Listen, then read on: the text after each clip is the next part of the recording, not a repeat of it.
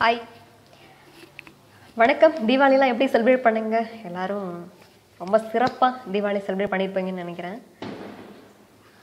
நாங்கள் என்ன பண்ணோன்னா, பொதுவாக எல்லாருமே தீபாவளின்னா என்ன, அம்மா வீடு தான் ஸ்பெஷல். அம்மா வீட்டுக்கு போகணும், அவ்வளோதான், வேறு ஒன்றும் இல்லை. இதான் தீபாவளி ட்ரெஸ். ஓகே, இன்றைக்கி நம்ம பார்க்க போகிற விஷயம் லீடர்ஷிப் குவாலிட்டி தான் பார்க்க போகிறோம். ஏற்கனவே பார்த்தது அதோட கண்டினியூஷன். இப்போ நம்ம பார்க்க போகிறோம் பார்ட் 3. லீடர்ஷிப் குவாலிட்டிக்கு ரொம்ப முக்கியமாக இருக்க வேண்டிய ஒரு குணாதிசயத்தை பற்றி நம்ம பார்க்க போகிறோம்.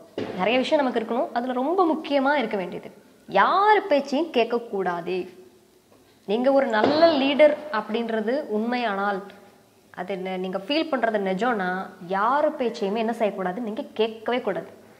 உங்கள் மனசு என்ன சொல்லுதோ அதை மட்டும் தான் நீங்கள் கேட்கணும். நீங்கள் வேறு ஒருத்தர் சொல்கிறாங்க, அந்த விஷயத்தை நீங்கள் கேட்குறீங்க அப்படின்னா நீங்கள் நல்ல லீடராக இருக்கவே முடியாது. அப்போ நீங்கள் நல்லா புரிஞ்சுக்கோங்க. அதாவது திமிராக இருக்கிறத நான் சொல்ல வரல, யாரை பேச்சுமே கேட்காம திமிராக இருக்கிறது அப்படி இல்லை. எல்லாரோட ஒப்பீனியன்ஸையும் நம்ம கேட்டுக்கணும், ஆனால் முடிவுகள் நீங்கள் தான் எடுக்கணும். நீங்கள் எடுக்கிறத அது ஃபைனல் முடிவு உங்களோட தான் இருக்கணும். அந்த மாதிரி இருக்கணும். அதுதான் சரியான ஒரு லீடருக்கான ஒரு அர்த்தம். அதுதான் சரிங்களா? ஸோ லீடர்ஸ் எப்பவுமே சுயமாக சிந்திப்பாங்க, சுய முடிவுகள் எடுப்பாங்க, எல்லாரோட கருத்துக்களையும் வாங்கிக்குவாங்க.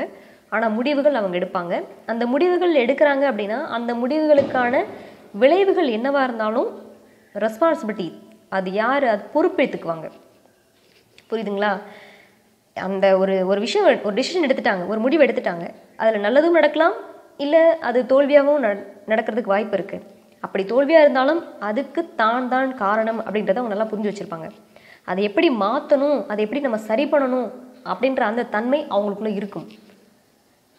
ஒரு தப்பு நடந்த உடனே இது நான் பண்ணலை, இதுக்கும் எந்த சம்மந்தம் இல்லை, அவங்க சொன்னாங்க நான் பண்ணேன், நீங்கள் லீடராக இருக்க வாய்ப்பே கிடையாது.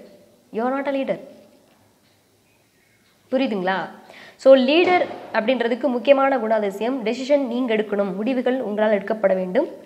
உங்கள் மனசு என்ன சொல்லுதோ அதை தான் நீங்கள் கேட்கணும்.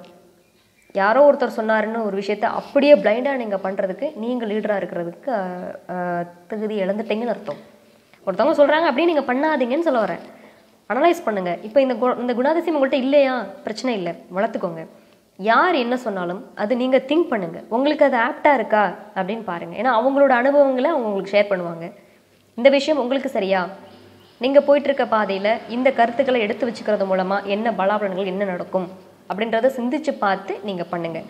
நிறைய வீடியோஸ் பார்த்துக்கிட்டே இருக்கீங்க, எல்லாத்தையும் அப்ளை பண்ணி பார்த்தா தானே அது உங்களுக்கானதான்னு தெரியும். பார்க்குறப்ப நல்ல இன்ஸ்டன்ட் ஹாப்பினஸ் கொடுக்குது, சூப்பராக இருக்குது, நல்லா இருக்குது, அருமை, இதை பார்த்தா நமக்கு ஹாப்பியாக இருக்குது, நம்ம லைக் எப்படி சொல்கிறது, ஒரு உற்சாகமாக இருக்குது. It's okay, correct.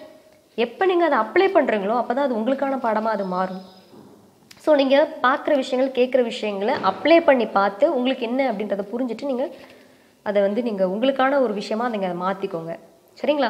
ஸோ லீடர்ஸோட குவாலிட்டியில் முக்கியமான குணாதிசயங்கள் அவங்களோட மனசு சொல்கிறத அவங்க கேட்பாங்க, லீடர்ஸ் எல்லாமே. தேங்க்யூ, பார்க்கலாம், பை பாய்.